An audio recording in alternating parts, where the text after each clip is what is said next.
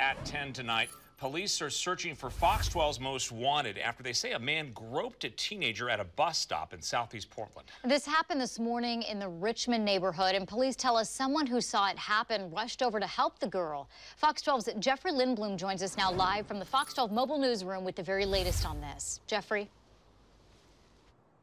Hey, Nora. Hey, Pete. Police say it happened while the 15-year-old was waiting for the bus, and the suspect prevented her from getting away. Now, earlier on today, we talked with people who ride the bus, and they tell us that it's encounters like this, they're the reason why they stay on their toes. I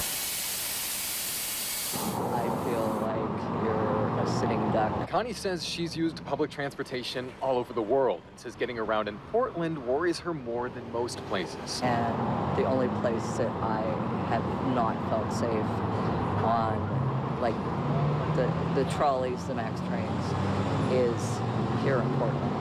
On board, however, isn't the only place she says she's on edge. This neighborhood is fairly safe, but it's gotten a lot worse. We caught up with her not far from a bus stop where police say a man groped a 15-year-old girl Monday morning. This terrifying encounter goes hand in hand with concerns she has around area bus stops. I don't really feel secure walking to and from the bus stop early in the morning, and I'm always afraid that I will be standing alone at a bus stop and I won't be able to de-escalate the situation. It was in broad daylight at this bus stop where the 15-year-old girl was attacked, and while she struggled, she just couldn't get away. It was actually thanks to a passing-by car who saw the crime taking place, stopped, intervened, and helped the girl to escape. As for Connie, she says staying safe is all about being mindful of your surroundings and not letting your guard down. I am very aware of where I am and who is around me at all times, absolutely.